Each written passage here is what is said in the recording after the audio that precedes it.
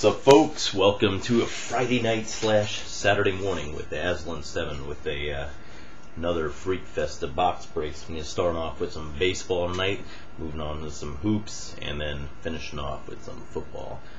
And then I'll be moving on to the bed to sleep. No, you thought I was going to say hockey, right? But I got to draw a line at some point. I follow hockey to a certain extent. I watch it during the playoffs and whatnot, but at some point, enough is enough, you got to say. I doubled my subs last night, which was really freaking cool.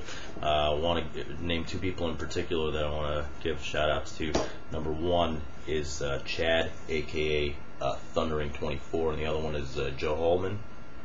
You guys did a great job posting a couple of vid responses, sub videos, I guess, for me, and some of my stuff shot up. There were a few other guys who also put some vid responses. The list is too long to name, but thank you to all of you guys. But in particular, I wanted to thank the first two guys because they did a real phenomenal job, and I know they have a lot of subscribers, and I'm sure I got a lot of hits from them. So thanks a lot. I want to give you your props on that. I appreciate it. All I want to do is just bring some more box breaks to the community out there. I know a lot of the guys out there are converting more towards doing group breaks and things of that nature, and I still want to keep it pure here on YouTube with just some simple box breaks, showing off what I'm getting, trading, selling, buying, stuff like that, and the occasional group break, and doing some insane stuff like I did last night. And no, I was not doing any of that kind of stuff last night. I wasn't high. I was totally logical and rational when I was giving away all that free money of breaks. So thank you for everybody who signed up to that stuff. Really appreciate it. This is just a vid, just basically telling everybody thank you from the bottom of my heart. Excuse me. Thank you for everything. Thanks for your support, and I'll be doing a lot more of these for the foreseeable future. Collecting is something that I do and that I have done for a while, and just one more bit of advice for you guys who might be younger or newer to the collecting. Whatever you do, don't treat it like a business. Seriously, you can get lucky and you can make money off of it, but for the most part, you're not going to do that. You will have some cards that will be premium cards, and you'll be able to sell it. You'll be lucky, and you'll be able to hit a $10,000 card every now and then.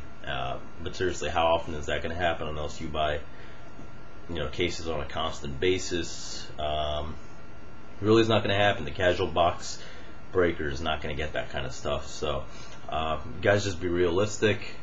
Do it because first and foremost, you love collecting cards.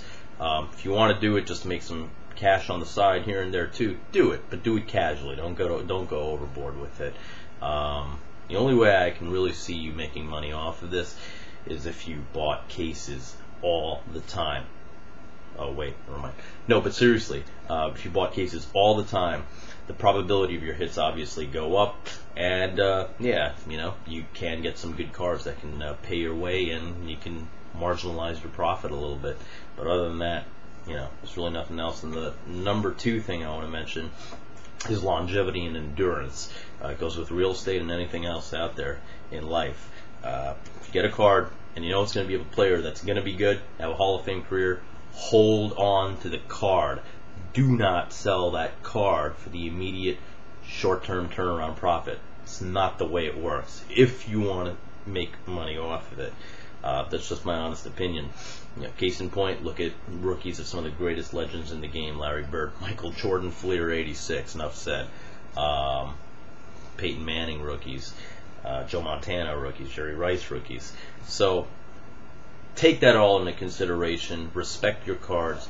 Respect a card no matter what it is, even if it's a base card, because that same card that you chuck off to the side because you say, well, it's numbered to 2,000 something, this doesn't mean anything.